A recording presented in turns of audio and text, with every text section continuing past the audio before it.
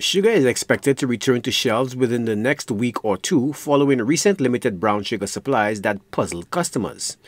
The government warehouse anticipates receiving more shipments soon, addressing the temporary shortage.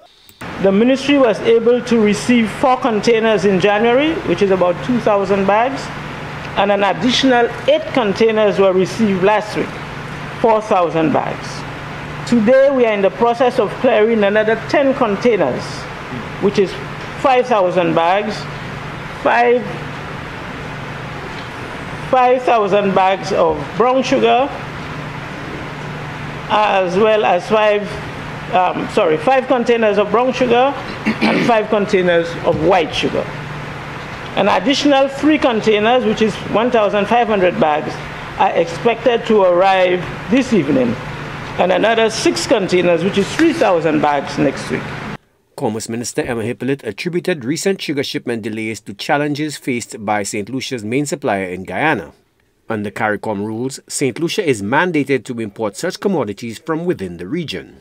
Less than 1 month from the start date of the contract on November 29, 2023, the Ministry of Commerce was informed by our supplier of sugar from Guyana of its inability to meet our usual demands for the commodity due to poor crop quality, and recommended assistance from a neighboring island, one of its customers, to supply Saint Lucia with 3,000 bags of sugar, with the assurance that specialists were assessing the situation, and should there be any change, 6 containers would be shipped to us immediately.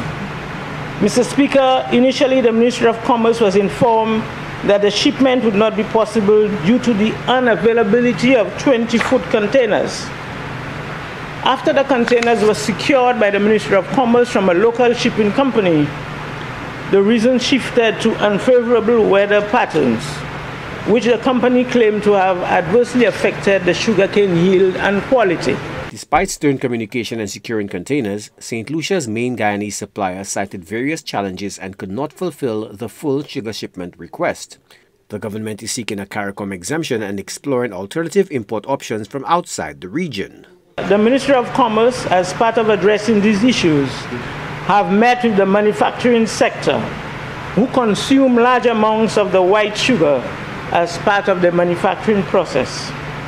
And we have agreed and given them permission to order the sugar directly. Also, we are making a request to CARICOM for suspension of the CET to allow Saint Lucia to order sugar from outside the CARICOM region.